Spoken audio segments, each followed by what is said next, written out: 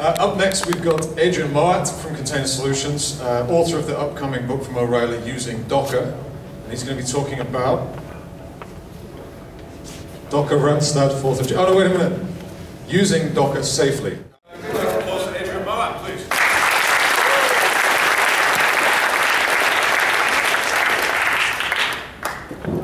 Hi, so yeah, my name is Adrian Mouat, as you've figured out. I'm currently Chief Scientist at Container Solutions. And I'm going to give you a talk today. Before, I should also say, I might also, as Mark kindly said, I'm writing the O'Reilly book in Docker, called Using Docker. And that's the main focus at the minute, or monkey on my back. But anyway, I'm going to talk today on Docker security, and in particular how you can use Docker safely.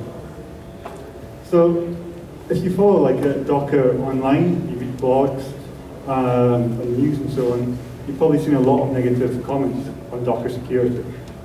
So one of the most famous articles was by Dan Walsh, and he wrote one that said that containers don't contain. And that's a great article, by the way, I suggest you read it.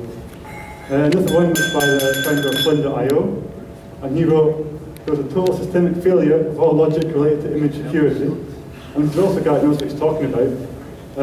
I should guess, I suppose I should say, I think it's changed since that a little bit. Also, Alex Larson in the Red Hat employee, in response to a blog by one of the Docker engineers who wrapping desktop apps in Docker, he said that effectively gives absolute access.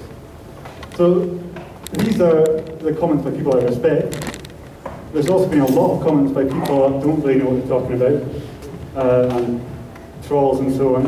I've not linked that at all, but these ones are good articles to read. So given that, why do I think that containers can be used securely? Well, I'm going to say yes. And by the end of this talk, hopefully you'll agree with me. So I'm going to talk about a few things you should be worrying about when you're dealing with security in a container or microservice-based system. I'll talk about primary defenses you should be thinking about, and I'll also include some specific tips and techniques. So I guess everybody here knows enough about Docker, so we'll go into some specific details. But yeah, I think you're all hardcore enough. So first thing to point out, as I'm sure you're all aware, Docker shares the kernel between hosts and the container. So if one container can attack the kernel, if you manage to cause a kernel panic or something, I'll bring down, sorry, I need to grab some water. He'll bring down the host and all the containers with it. Unlike if you're in a VM, you just bring down that VM. By the way, does anybody get the popcorn picture? Yeah. Mumbles. Okay. Somebody will explain it to you next year. I think it works better in English than that. And similar to that, if you can monopolize one of the kernel resources because the kernel is shared, you can grab all the CPU or you can grab all the memory. You can starve out the other containers and effectively cause a denial of service. And these things may be malicious, but they could be accidental. Container breakouts. So it's safe to say that Docker in particular, and also the underlying Linux technologies, C groups and namespaces, are relatively new technologies. And you are going to see exploits against them. That's just the fact. And so container breakouts are a possibility. And you need to assume in your security that container breakouts are unlikely but possible. I guess I should say by container breakout, I mean if you have access to a container, you either manage to get access to the host or to another container. Poisoned images. So, and there's been a few articles about this recently as well. So a lot of images have vulnerabilities, they're old and you don't want to be using them because they're using an old version of software. Or an attacker may be able to insert a Trojan or virus into an image and trick you into downloading that. And so I'll talk a little bit how you can avoid using poisoned images. Also, secrets. So if you're using you always have to share secrets using VMs or raw hardware. You have to figure out how to get the sensitive passwords and API tokens onto the machines you're using. But this becomes even more important in the microservices world because you've got containers coming up and going down the whole time. So it becomes even, you don't have the luxury of time. You can't just sit and put them in by hand. You have to come up with an automated way of doing things. So secrets become a bit more interesting in a microservices world. So given all that, your primary strategy when thinking about Docker security needs to be on defense in depth. And by that I mean you've got multiple layers of defense. So you think about a castle, it doesn't just have a moat, it's also got big huge walls made of block, it's also got battlements that defenders are shooting at you, it's also got a drawbridge, and even if you were to get past all those defences, there'd be keeps inside of people armed with swords. So there's multiple layers of defence designed against different sorts of attack, and even if you manage to get past one of them, there'll be something else to try and get past. So that's the idea of defence in depth. In the container world, you want to be thinking of your lines of defence.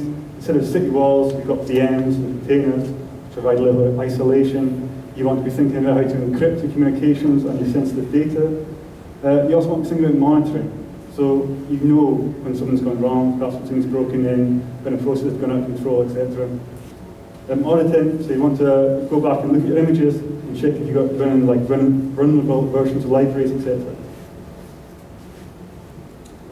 Yeah, so I talked briefly there about virtual machines. Virtual machines are going to form a central part of most container deployments going forward. It might sound a bit contradictory, but the simple fact is that virtual machines are a lot more secure.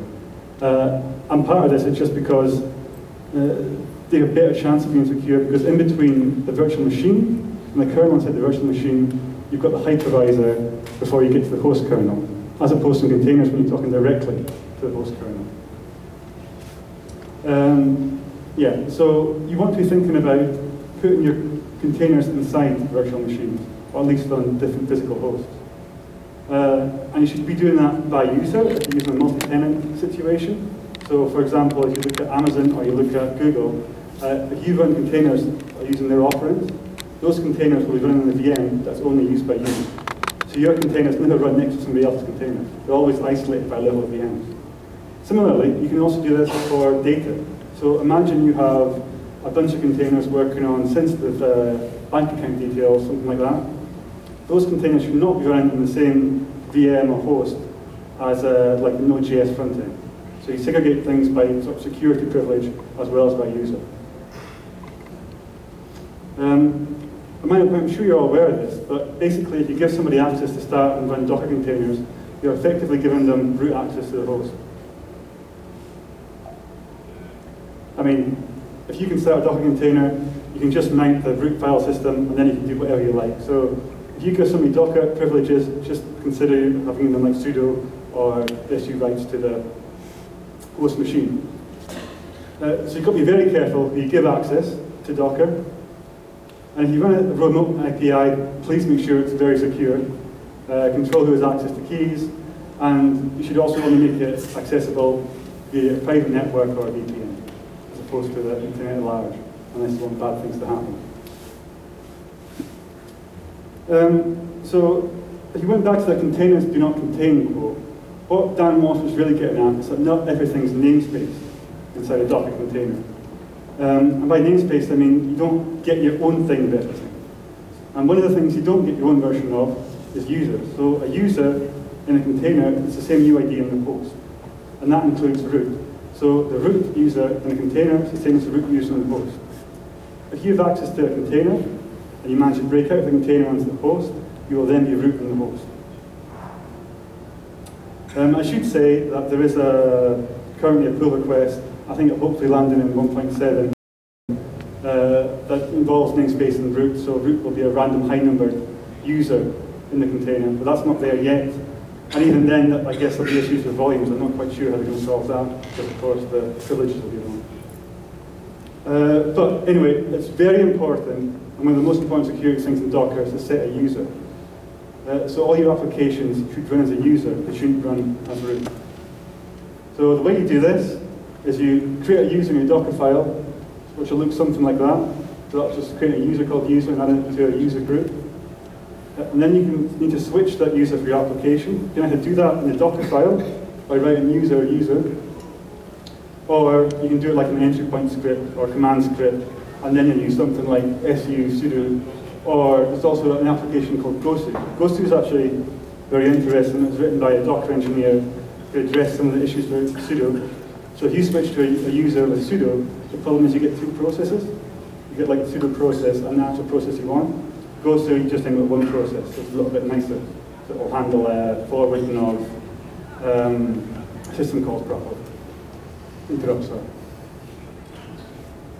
Another interesting one, I like this one quite a lot, is you can set the container file system to read-only. So the application can't write anything to disk at all. And this gets into ideas of immutable infrastructure and so on. But it's also very good for security, because an attacker, if he can break in, he can't overwrite sensitive data. Also, you can't, say, write a script file and trick your application into running it. And it's also very good for auditing. So if you've got a read-only file system, then you can be sure that your container hasn't changed from the image it's run from. So you can do your auditing on the offline image rather than on the running container. Similarly, you can also set your volume to read-only. I guess I should say most containers aren't, most applications are going to want to write files. So there's not too many applications that you'll be able to run read-only, but you should be able to set the root file system read-only, or sorry, the container file system read-only, and mount volumes, perhaps, like as a temp and so on, or wherever your application needs to write data, and then you control where it can write to, which is also quite an interesting technique.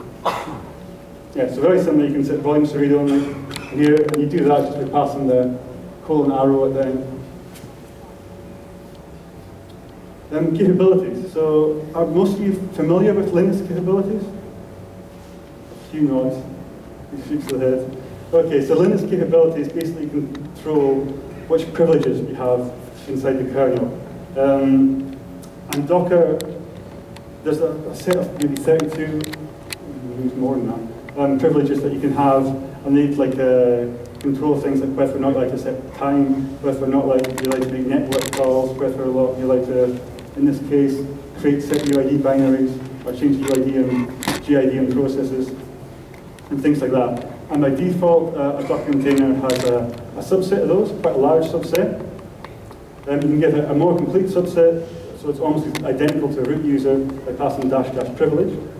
Or you can add specific privileges and drop specific privileges with cap drop and cap add. You can also just drop all the privileges and add back the ones you need.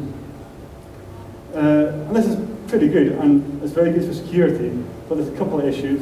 One, it's not necessarily obvious which kernel calls your application is going to make.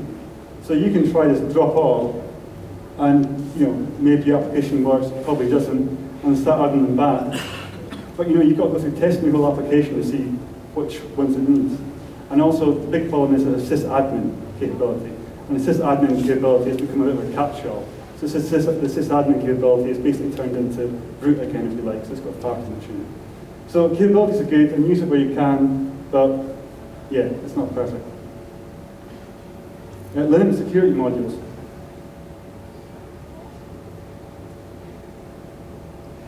So this is a kernel module that runs in the kernel.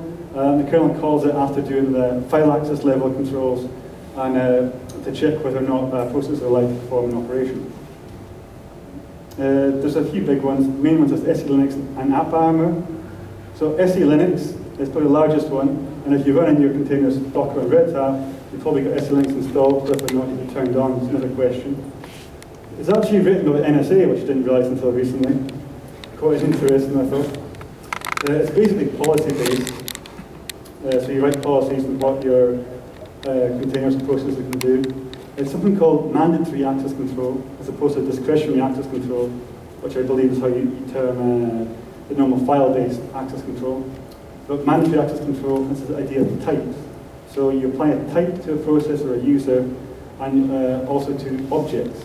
And whether or not a process or user can access an object depends on whether the types match. And it covers things, as well as file access, it covers things like sockets and interfaces.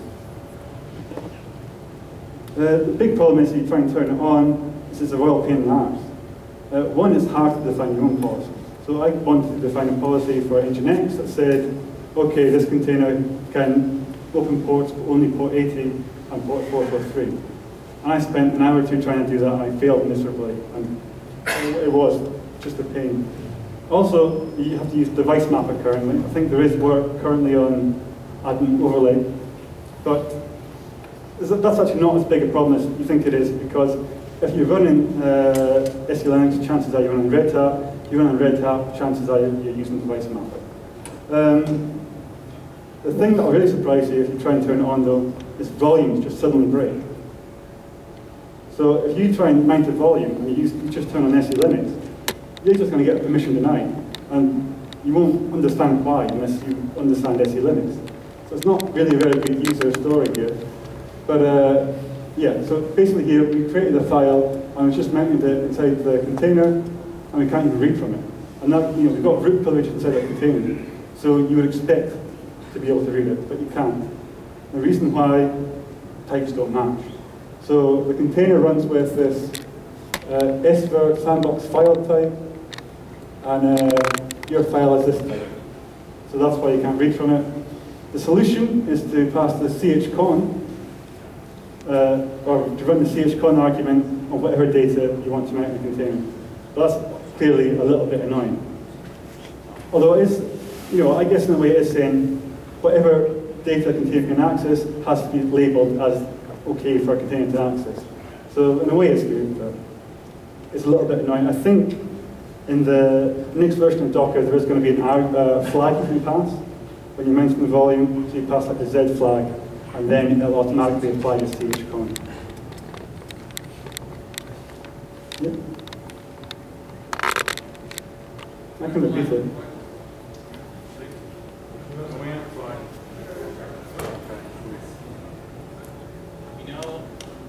Do you know that you can just run SE Linux in permissive mode, Yeah, log everything that it does, and then ensure your... Well, what's the point? I mean, it's not protecting anybody.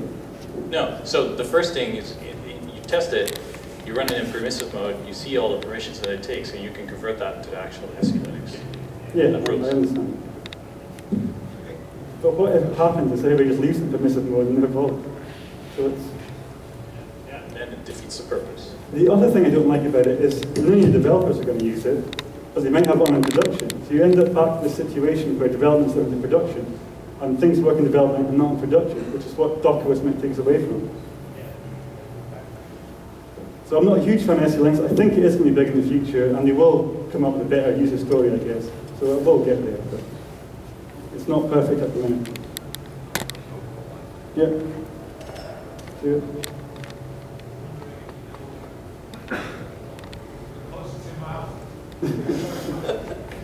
You can set a recursive as a Linux context on the target directory.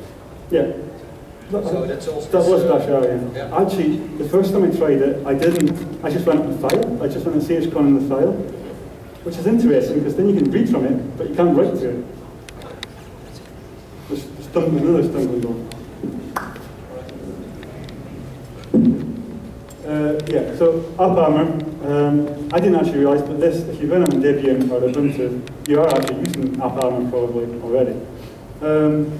Yeah, so it's on by default, and it does kind of the same thing, but it's not as fine-grained and not as powerful as SE Linux. What happens is that every time you start a container, Docker will apply the AppArmor profile to that container, which limits what it can do. I also think you can pass in your own policy for a container, or you can turn off the AppArmor policy if you have a problem with it. You can't change the default policy at the minute, however. And if you do try to change the default policy, if it just lives in the file, you can do that, but then Docker will come and overwrite it and reboot it. So I suspect, again, that'll change in future versions. Yeah, AppArmor is useful, but it's not as fine-grained as SE Linux, so... Okay, other stuff, setting CPU shares. So you can write, I mean, here the problem clearly is you don't want one container to grab all the CPU and starve out the other containers.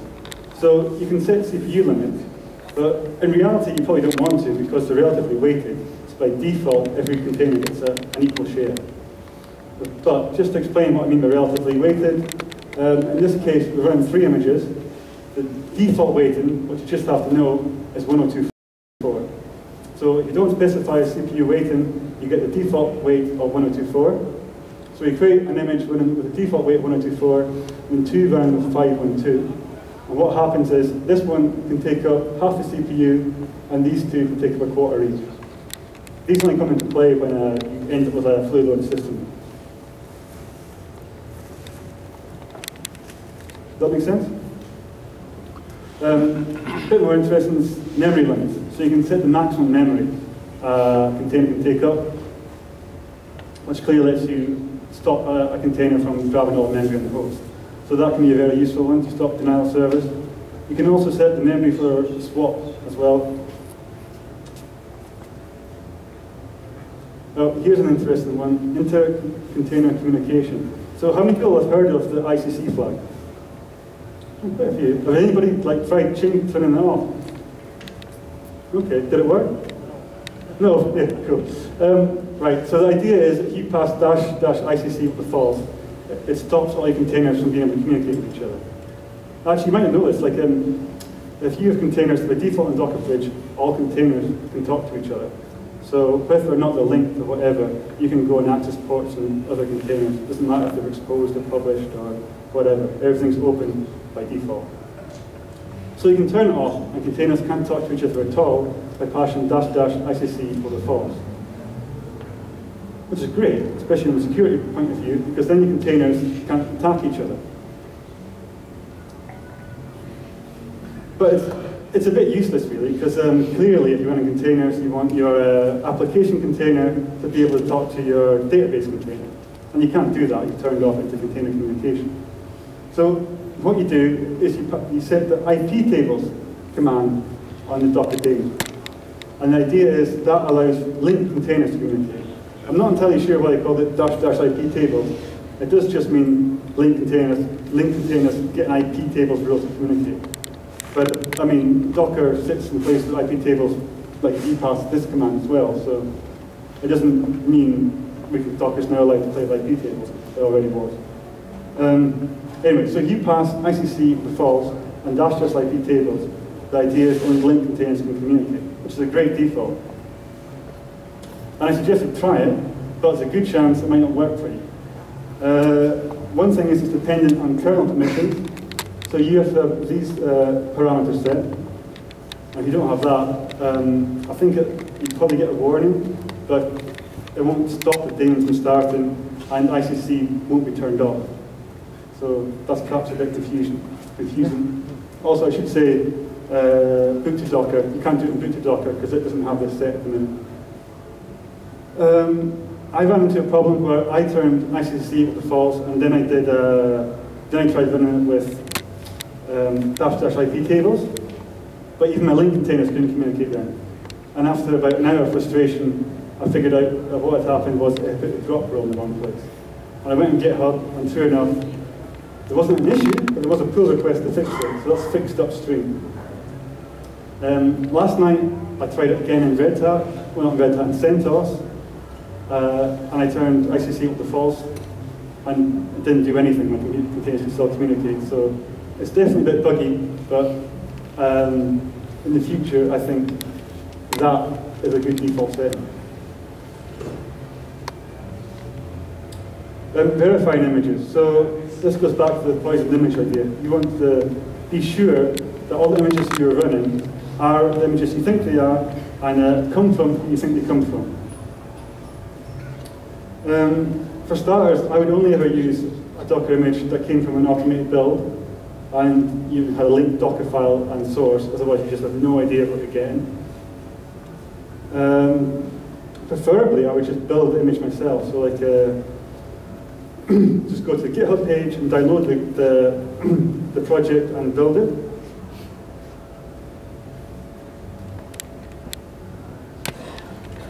Failing that, in Docker 1.6, there's a great step forward because they started having digests, and that's basically a SHA hash of an image, and you pull by the digest, which looks like that. I know it's a very big and unwieldy number, but if you use that to grab your images, then you can be absolutely certain that you're getting what you think you're getting. If you pull by a tag name, then one, that tag can change over time. So you might pull one thing one day and something completely different another day.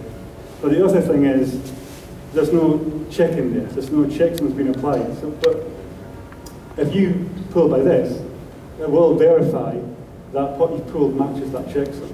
So you can be absolutely certain that you're getting what you think you're getting. And it hasn't been tampered with in the host or anywhere, or in transit.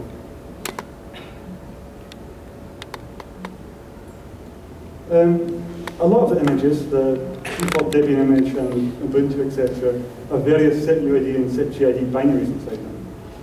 But the thing is, most of them you don't need. Like your applications, they probably not call them out to these binaries. So why don't we get rid of them? So for example, if you run on Debian, you run this find command. I guess most of you familiar with find? Maybe. It's a bit sysadmin, I know. But if you run this rather complicated looking find command, you can find all the... Are you saying something now? No. You can pause as much as you like, so... yeah, so if you run this command, you'll find all the setuid and setgid stuff. And there's more than what I'm showing there, it's just a snippet. But, I mean, for example, hands up if you know what that does. I mean, I do, but I figure most people have no idea what chfn does. Does anybody know what it does? Oh, it changes something, well done. Has anybody heard of finger? Yeah, so this is change fingernames. But why on earth? I don't actually understand why that's in the... I guess it probably got installed by some default package, but I mean, I don't think there's any need for that to be in the container at all. And it's setuid, so somebody was to find a bug in it. Sorry, I should explain. A setuid binary has escalated privileges. So if somebody finds a bug in a setuid binary, they can potentially use that to escalate the privileges. So they run as a user, but they manipulate the setuid binary, and they end up being the root user. So, yeah, we don't need these, so we can just get rid of them. And what you can do is just add a line like this to your Docker files. And what that'll do is exactly the same find command, but this time we're just going to remove the setuid bit from those binaries. Yeah, question? You got the right? See it? Big throw to the back. Watch the cameraman. Do not hit the cameraman. That's a good punch. Are you a goalkeeper? Okay. Hello? Yeah. So you can do that, but thanks to the magic of Docker layers, the file won't actually disappear. Yeah. So is there a way to still get at it? I don't know. That's maybe a question for you. I don't think so. Not from inside the container. I mean, yeah, you can get to some image. Yeah, the layers are applied on top of each other, and so you can't modify the base layer with whatever you do on top. So literally, if there's a layer that does something in the next layer and cancels everything out, the final result is the result of the power that every single collectively acts for it. I mean, you could definitely like run the, that layer is going to be there, like you said. So if you were to run the image from the layer above, you'd have access to that non-setuid binary. But from the running container, I think it should be fairly safe. Certainly a lot safer than it arguably was. I'm possibly making a bit much of this situation because the default, like these binaries inside Debian, those are all ancient, so I assume they've been very much tested and so on. But it's definitely not impossible if somebody could find a bug in it. Yeah, so if you do that, you add that line to your Docker file, you will find you now have no setuid binaries, which is quite nice. Okay, final bit. It's just how you share secrets in containers. And this is a story that's not quite complete yet, to be honest. By the way, this cat, it's a cat in London, and it got in trouble because it had a magnetic collar, and it was going around neighbours' gardens, like digging up their spare keys. And it would return home with all these keys from like the neighbours. He got a little bit annoyed, but he did quite well. He had like car keys and stuff.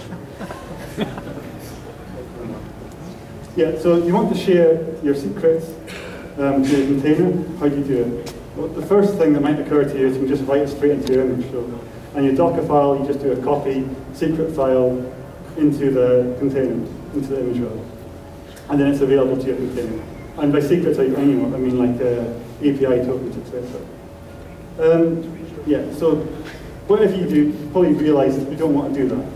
So the problem with putting it in your image is that anybody has access to the image, has access to the tokens, can then go and run a big AWS bill or whatever. Also, you might accidentally push the image to Docker Hub or whatever, and then everybody else has access to your keys. So don't do that one. The next one, a lot of people do suggest this, but I'm not a huge fan of it, is to put your secrets in environment variables. So you do like -e API token is equal to blah blah blah. And that works, and has gained a lot of popularity from 12-factor apps. Has anybody heard of 12-factor apps? See it? No, you have? Yeah, cool. So 12-factor apps is sort of popular style of modern style of writing applications, and I agree with 90% of it, but it's written more for VMs, and the story with environment variables and VMs is a little bit better. So I don't recommend you do this, and basically the reason is that environment variables in Docker can be seen in too many places. So if you link to your container, the link container gets access to all the environment variables the container is linked to, and also if I run docker inspect, I can see all the environment variables and all the keys, etc. So it ends up in too many places. And also, you can't delete environment variables. So, you know, I run docker inspect, you know, it's not like you can use a key, then remove the environment variable. It's still there, you can still get to it. So if you don't use environment variables, what you're left with? Well, chances are you're going to end up using volumes, which so you just put the secrets into a file and you map that in as a volume. Most of you are probably thinking it's a bit icky, and you're right, it's not great, but it's better than environment variables, and you can set it read-only and so on. The main issue with it is that the file can get checked in by accident. So if you put your secrets into files, somebody checks it in source code, and you really don't want to be there, and then you've got to go and change them all, etc. So again, that's not perfect, but I reckon that's probably what you're going to end up doing. Third option, put it in a key value store. And this is probably the way going forward. So you can do things like etcd. And etcd also has a thing called crypt. I think some of the CoreOS guys worked on. That will encrypt things you put in there. So basically the container goes out to the key value store and gets its values from there. There's also Vault from Ansible, just came out recently, which is intended to do something very similar. And it also has things whereby I think you can pass a command to lock down the vault and nobody can get passwords out, etc. There's also one called KeyWiz. Oh yeah? Oh yeah, right. So, this is quite new as well, right? So one of my things is they're all very new. You're trusting like very sensitive data with it. But I think they are the future because you've got more control over your keys and so on. You can do things like only allow them to exist for a certain amount of time, or perhaps once they've been downloaded, they get wiped, etc. You can also make sure they're stored encrypted and have like lockdown commands, etc. But I don't really understand this much to keep with. I guess you have to have some sort of authentication token before you can access. Can somebody throw us to the box? Oh, good. This works. Great. So KeyWiz, the way that it stores secrets, is actually pretty cool. I'm obviously biased since I was one of the people that built it. But let me just address the comment. KeyWiz has been used at large scale in production at a big company that moves hundreds of millions of dollars per day, and it's being used in production for thousands of hosts. Yeah, for over 3 years. So this is something that is actually battle tested. It just got open sourced a couple months ago, and that's why it seems new. But it's been used internally for years, and it was really hard to open source it because of reasons. Specifically, the way that it stores secrets is actually really cool. It creates a FuseFS mount point, so it creates a virtual file system on your hosts, and it pretends that all of the secrets are just files. So from the point of view of our application, it's just accessing a file, loading a file from disk. But in reality, what's happening is actually going to the FuseFS file system, and it's calling an API on a centralized server. And that centralized server is the thing that loads the secrets. And since the secrets are only in memory, they're never written to disk. We make sure of it with some capabilities of Linux, and they're never written to swap. And so if a server gets pulled out of the data center, it has exactly 0 secrets in disk. There is a bootstrap problem, and the bootstrap problem is it requires a TLS certificate, and that's how it identifies the central server, that it is who it says it is. But once you have that certificate, it actually has on the CNAME the group that it belongs to, so it only gets the secrets that that specific host is supposed to. So literally, if you have a web host, it only gets the web secrets. And there's like this system with groups. So how do you pass in the certificate? You do that for volume? So the certificate, the way that I've been thinking about it, and I'm obviously trying to put QWiz into Docker, very biased on this, but the way that I've been thinking about it is that a container runs, and the moment the container runs, it should be ran with an environmental variable that is one use secret. So imagine it as a one use token, a single use token. And do not quote me on this is very much of a work in progress. But that one use token can be used to call to a centralized server and say, look, I just got run, this is my ID of web, this is my unique one use token, give me a valid certificate. And then from that moment on, the container runs, gets its own certificate, and then it can bootstrap the secrets. So this is how I solved in my head the bootstrap problem. Because it's a one-use secret that gets past an environmental variable that we all know, and so if it gets logged, nobody cares. Yeah, okay, that's cool, I like that. That's probably the best solution I've heard of, but stop stealing my talk! That's the other question. The question was, how does it compare to Vault? So how does QWiz compare to Vault?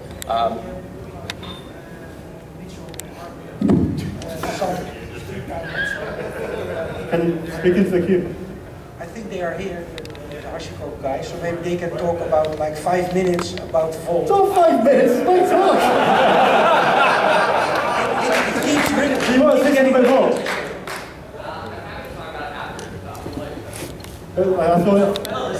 So I'm just curious, how does it compare to Vault?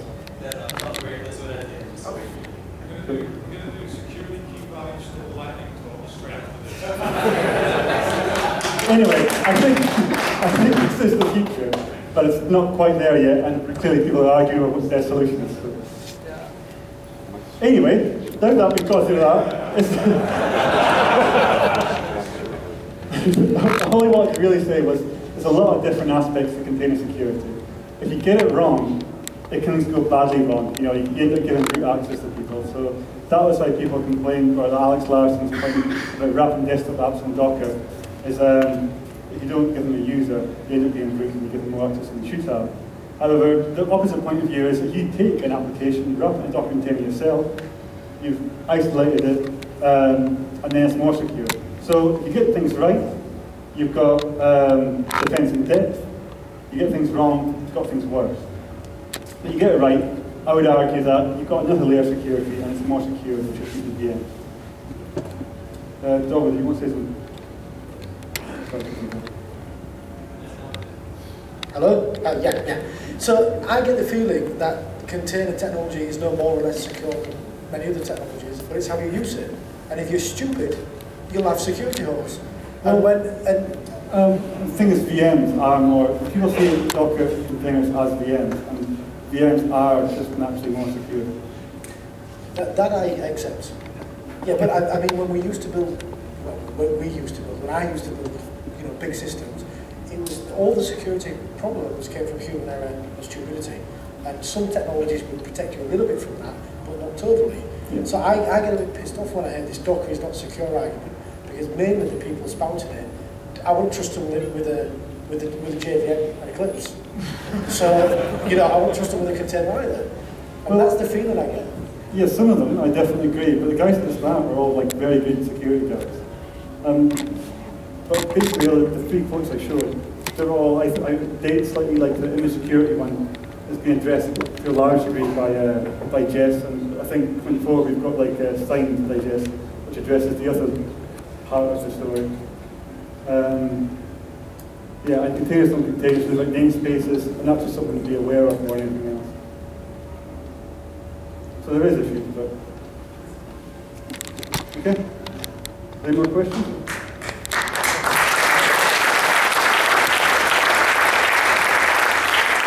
Hello, yes, very good. Okay, hi. It's my turn now. Are there more questions? Were there more questions? Okay, get the cube down the back, Dobbo. Go long. Oh, yeah, we like that? Yes, good. I get off stage then. So my question is, how is the hash determined? Yeah, it's content-based, yeah. Sorry? It's content-based, so it's a hash of the image, it's a hash of the manifest and the layer.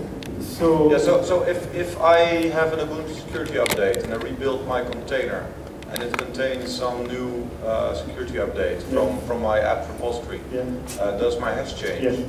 So how can I rebuild the container and have the same hash? You can't. It's all about the hash. Yeah, exactly. So then there is an issue there, in the sense that if I don't have my binary, I don't know why the hash changed, and I can't easily access the previous. Well, hash doesn't mean the hash doesn't change. So if you pull the hash, you get exactly the same thing, which may not have the updates that you want. It doesn't go away. It's always there. No, sure. So there is a sense for having hashes change. I see that point. But how do you address the issue that if there's a security update issued, you need some extra sort of layer of management or administration to notice that the hash changed, but you do actually want this change because it's a security update and not a malicious. So internally, I probably wouldn't use hashes. Like I'm really talking about using hashes to download securely from the Docker Hub, which is an outside network. But internally, you probably use like a tag, and then you have like a tag assigned to like a minor or major version, and you get the updates for minor or major version. And if you use Debian, one of the interesting things about Debian is your version number can say exactly the same, but you'll still get like certain security updates. So even if you keep exactly the same version number to like the final point, that can change over time. Yes, exactly. But then I need to So administrate my binaries carefully and not just check in the source of the Docker file, because the app repository changes. And I am building my Docker file with apt-get update, apt-get install, apt-get clean, right? Yeah. So there is a sort of challenge on how to properly if you basically rebuild a Docker file, there's a good chance your hash is going to change, Okay. And how do we as a community? To be fair, going forward, there is going to be signing of hashes. And then you can just, you don't, and then you can download things by tag and be a bit more certain that what you're getting comes from who you think it's coming from. So that's one of my issues with using just a tag at the minute, is that it could have been like modified in the server by somebody else. And you have no way of telling. But once you get sort of keys in there, then whoever modifies it has to have the key to be able to assign the hash, if you see what I mean. I can explain later, so I'm not explaining that very well. Yeah, it will be interesting for some, in some way, just sort of thinking out loud, right? To have sort of hash of the Docker file that was used to build an image. Because you trust the upstream repository, whatever version of security update was there. Does that make sense? Maybe. I'm going to suggest that you guys take this to the bar during the break. Does that sound good, Eric? I'm happy, yeah. Yeah, take it off. Good. Okay, big round of applause for Adrian, please.